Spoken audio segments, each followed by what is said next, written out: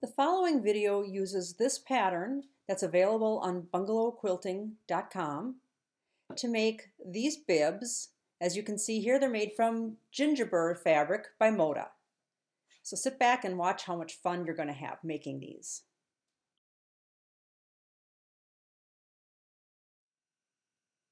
Hi, this is Judy from Bungalow Quilting and Yarn, and you are in the house. Right now, I'm very thankful that you can't see the rest of my sewing room, that my picture here is limited to just this little space. This is right after the holidays, and I was in a flurry of sewing, and so my sewing room is in no shape to show anybody what it looks like. Actually, it's most of the time it's not in any shape to show anybody. So let's get a start on what we're going to do today. I want to show you how to make these adorable bibs. You saw the picture of the sweet bibs where I had the little animal faces looking out, and the fabric was by Gingerbread. And so now I want to show you with just some basic fabrics how to put these bibs together. I have provided on my website at bungalowquilting.com a pattern for these bibs. You need to cut one pattern piece of your main fabric. You need to cut one of your backing fabric, and you need to cut one of some thin batting. You can see how thin this is. You could also use fusible fleece. That would work as well. You can also use some spray adhesive when it comes time to putting the fleece onto the fabric. I don't like spray adhesive, but I know a lot of people do, and so that is a possibility. All right, so when we cut our pattern out, we have our front piece for the bib, and there is some joining of the pattern pieces that has to occur because they're on two separate pieces of paper to get them to scan into just regular sheets of paper so people can print it out at home. So you have to connect those two lines on the pattern piece without overlapping them. So connect those two lines, don't overlap them, and then cut out your piece. So here's my front, all right, and here is my back. Why does this look different? Well, that's because you have to cut one piece in reverse. Do not forget that you must cut one piece in reverse because these have to go right sides together. So if you cut both of those pieces the same with the right sides going the same direction, it's not going to work. So you're going to put these right sides together. So one of these has to be cut with the pattern piece one direction, and then the other one, you either have to flip your fabric over or you have to flip your pattern over because you have to have a reverse piece so that you can put them right sides together. So what you need for this project are those two pieces. You need your piece of batting, and this of course doesn't matter because there's not a right nor a wrong side. You need pins. You need Velcro, or I should say hook and loop tape, and you're going to need a scissors, not a rotary cutter. Okay, let's get started. We're going to put our batting onto either one of these onto the wrong side. All right, so you can use spray adhesive, you can use a fusible batting or a fusible fleece. I'm just going to choose to pin it very, very well. So I'm going to put my batting onto here, and then I'm going to flip this over, and I'm going to put my other piece. So these bibs will be reversible. I'm going to put the other piece right here, right sides together. All right. Then I'm going to pin it the whole way around. So this has got some curved edges that if you haven't sewn with curved edges before, this might be a good beginner project for you. Now this is not considered curved piecing. Curved piecing is when you put a curved edge, like a convex edge of a fabric into a concave edge of fabric. So this is not curved piecing. This is simply sewing along a curve. So this is not something that's going to be difficult for someone that is a beginner. Now you're going to have to turn this right sides out. So what I'm going to do is put a pin here, and I'm going to put a pin here. This is where we're going to start and stop, all right, because we have to leave something for turning. We have to leave an opening for turning this right sides out. And don't leave your opening for turning it right sides out along a curved edge. That is just going to be way too hard to sew it so that it looks nice, because you're going to have to do a tiny little bit of hand sewing on this to get it to look nice. Okay, so now we have, or to close up that edge. So now we have all of our pins placed. Let's go over to the sewing machine. Okay, so now we're at the sewing machine, and I'm going to start where I put that pin where I'm going to leave an opening, and I'm going to backstitch just a little bit right there. Now look at the seam allowance here. It's not 1/4 of an inch. It's more like 1/8 of an inch, maybe a little bit more than 1/8 of an inch. When you're doing these, you have to make sure that you're doing a smaller seam allowance because you're going to be going around some pretty tight curves, and you want those curves to be smooth when you're turning them right sides out.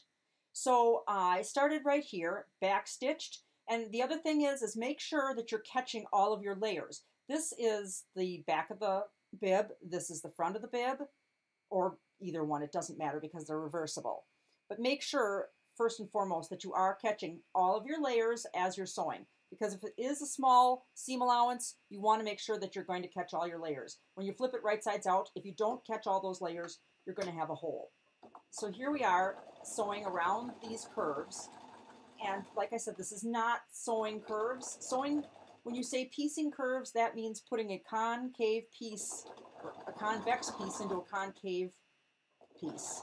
That's not what we're doing here. We're just going around curves. So this is not a bad project for somebody who's a beginner sewist when they're first starting to sew along the edges of curves. Make sure you pick up your foot and move it as you need to. Now this is a walking foot. It's one of the things I didn't say that you were going to need a walking foot, but you are. You're going to need a walking foot. And here's where it's going to become critical. That look at that, how much different that is. That's because we're curving, we're going around curves. You see how the batting is sticking out and the front of the bib is receding, and then this will be sticking out somewhat. This is what I'm saying. Because you're sewing around curves, things tend to slip.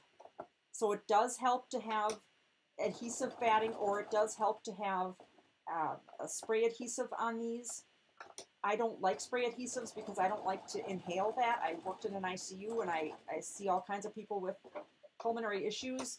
I would prefer to tell people not to ever use anything that's aerosolized, but if you're not using it much and you're using it in a well-ventilated area, you're fine. You'll be okay. So here we go. We're going around these curves, and I'm going to check after I finish this to make sure that I have indeed gotten all of those layers in there, because if I haven't, I'm going to have to go back and sew over that again. Like I said, this shifts, and that's why you have to have a walking foot. And fabrics, even if they're by the same manufacturer, these are both from Moda. They're from the same manufacturer. They still can shift differently. They still stretch differently. Just not all fabrics are going to be the same, even if they're from the same manufacturer. So these are really tight little curves that we're going around here. So again, like I said, 1/8 of an inch. Okay, so here we're looking like we're doing pretty well with keeping the fabrics together. The batting is a little bit tucked under. Like I said, always be sure if you've got a needle stop down setting on your machine, use that. Lift your foot and turn it. Feel free to manipulate this anytime by lifting that foot and turning it. So we're going to go all around. Oh, my pin's going the wrong direction there. That's all right. This is this one. And then we're going to stop where that spot is that we left for the opening. And we're going to backstitch a couple stitches. I'm going to go around this whole thing, and I'm going to check. Okay, so now I'm going to backstitch. I'm going to make sure that I check to see that I've got all my layers caught in that seam allowance. You got to make sure that you've got all your layers caught in the seam allowance. Where I'm particularly concerned was back here, because look at that, seam allowance got larger. But no, I've got all my layers. Do I have all my layers here?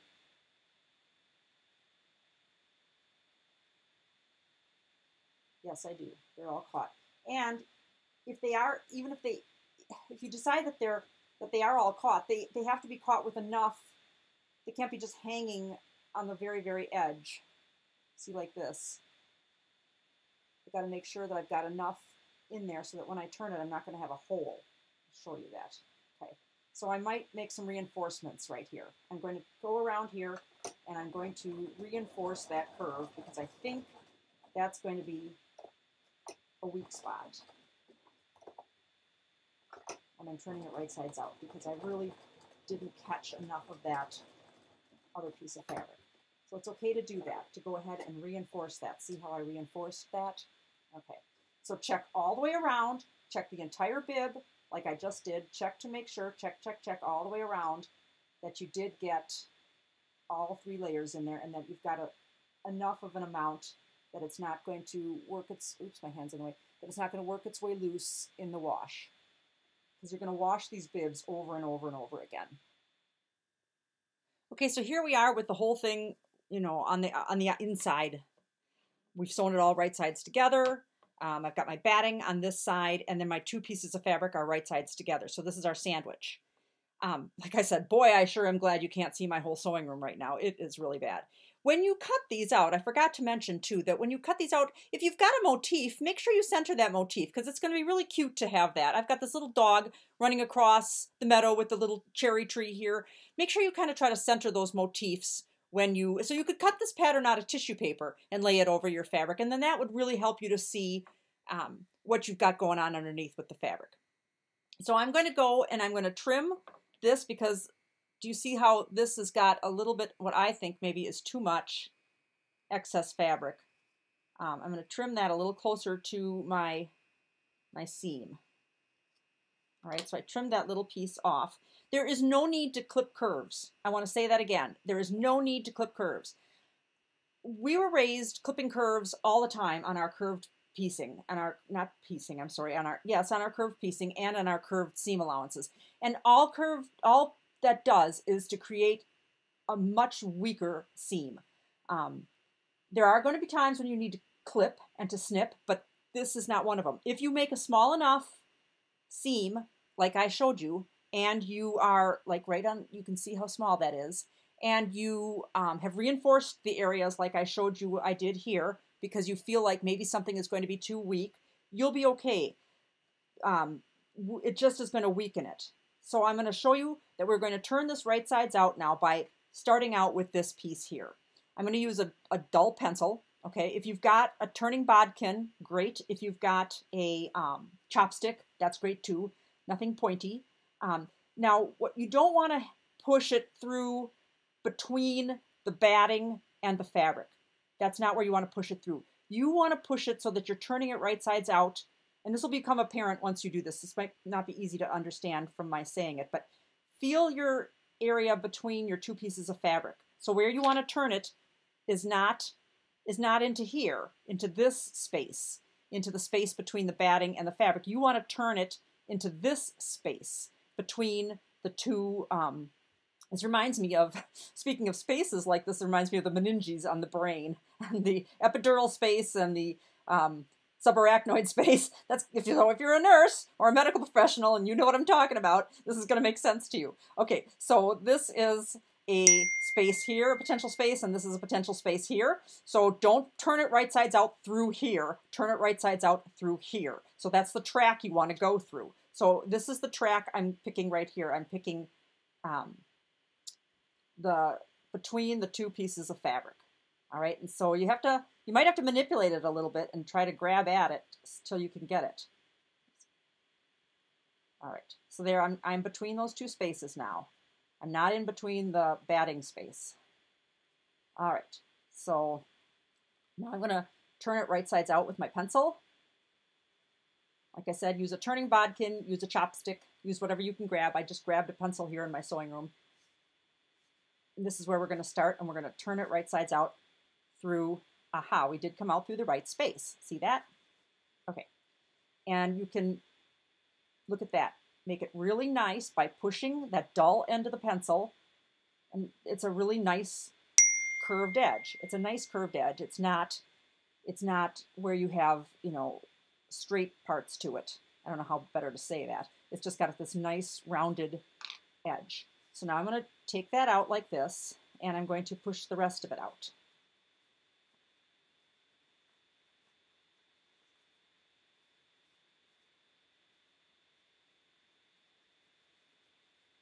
right, so I'm pushing the rest of this out.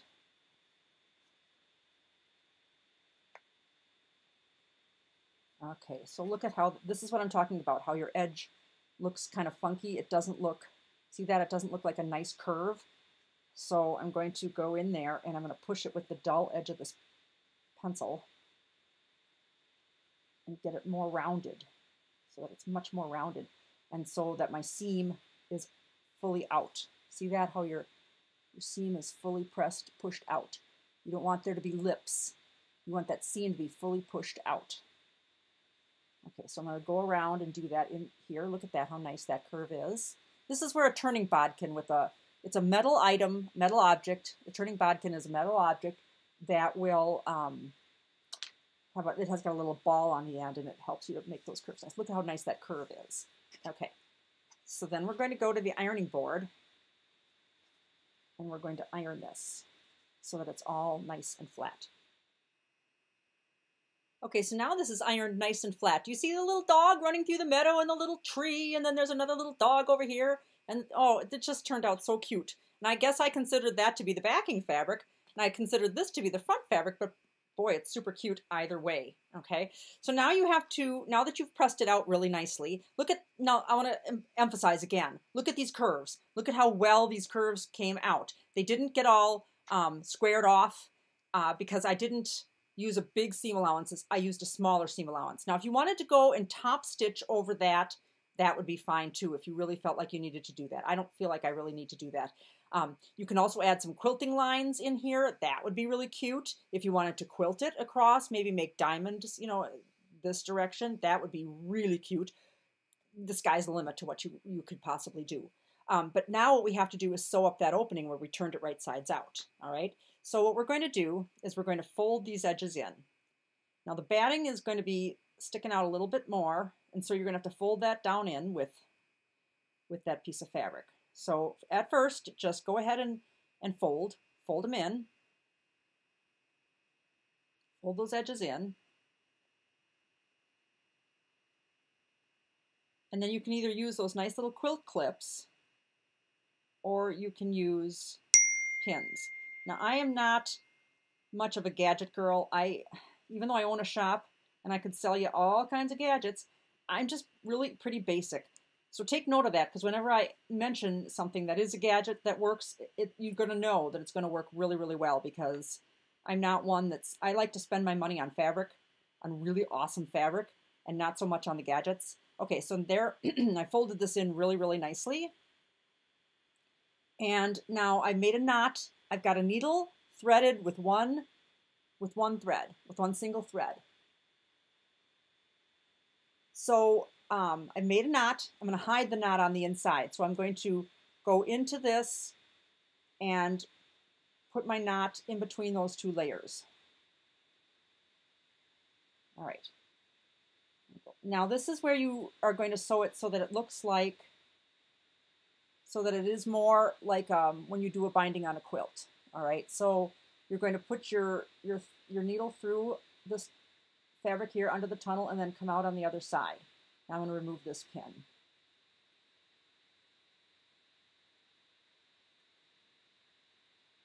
All right.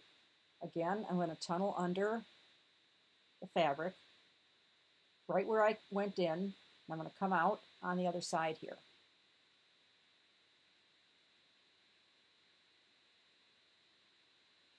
So tunnel under the fabric over to the other side. You could probably make smaller stitches than what I'm making here too. Yeah, definitely make smaller stitches than what I'm doing here. All right, let's try a smaller stitch. This is going to get washed a lot. Bibs really just get washed an awful lot. But it's so much fun to go to a baby shower and give somebody a gift that you've made. I mean, I don't like bridal registries. I mean, I understand that for people that don't know what they're going to get for somebody, I get that. But I like to make things for people, and I love to watch their reaction when they open it and they know that you've made it. It just says so much more. Okay, so that's how we're making these tiny little stitches all along the side. And then after we're done with this, the last thing we're going to do, and if you are doing these bibs, you can make multiples for somebody for a gift. You can just, you know, do like 3 or 4, or maybe one for each day of the week. Wouldn't that be cute if you did a Sunday through Saturday, all different days of the week? See if I can get that to be a little more. See that a little bit better.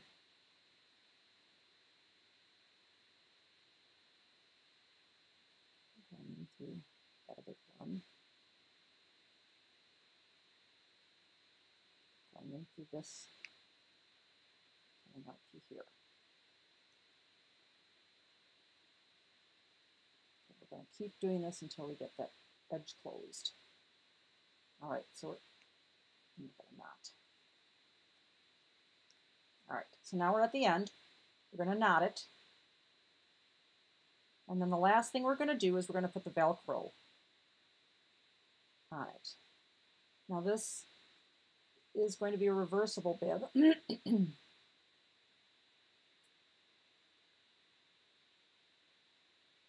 out here and then clip. So this bib is reversible. So it doesn't matter where we put the Velcro. I'm going to put the Velcro between here and here and stitch one side to here and one side of the Velcro to here. And then we'll attach it like this. Okay, so now we're back at the machine with the Velcro. We still have the walking foot on. A couple things about Velcro is that it's expensive, so you're only going to need a tiny little piece. You don't need a very big piece at all. And you're going to need to pierce it. So you might want to put a Microtex sharp needle on your machine or a denim needle.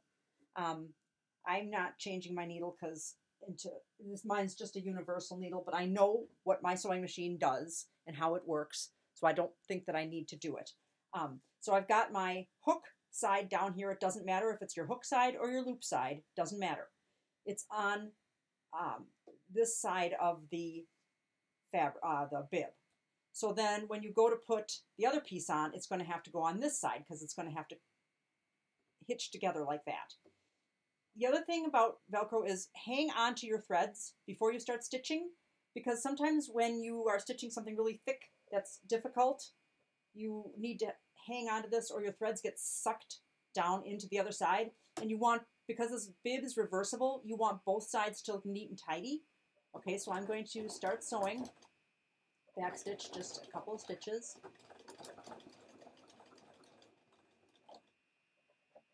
And then I'm going to stop in the corner, pivot.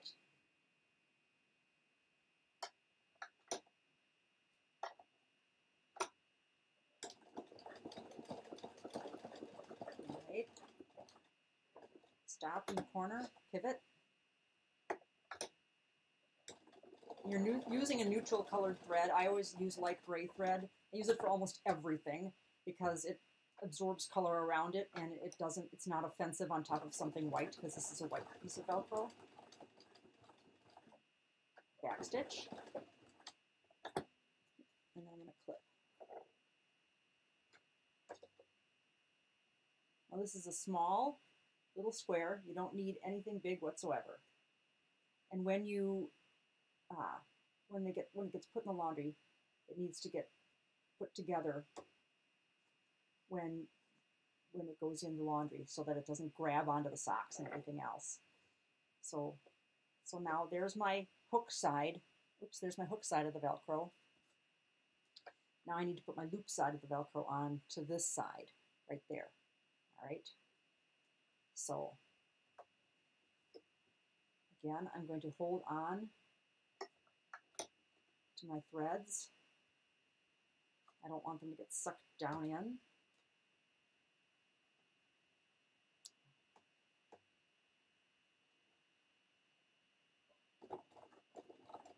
Backstitch just a little.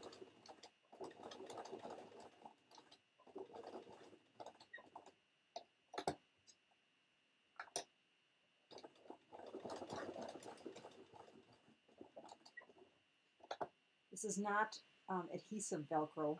If you have adhesive Velcro, you can use that too, and you can still sew across it. The only thing is that adhesive might gum up your needle, so you're going to need something like sewer's aid or whatever to put on the needle periodically to keep that gumminess off of your needle, because it won't sew if it's gummed up. But you can sew across adhesive Velcro, and if you feel like having the adhesive on there will help you to hold it in place rather than a pin, you could do that, or you could use a little bit of glue on a glue stick. So I'm trimming this nice and neatly.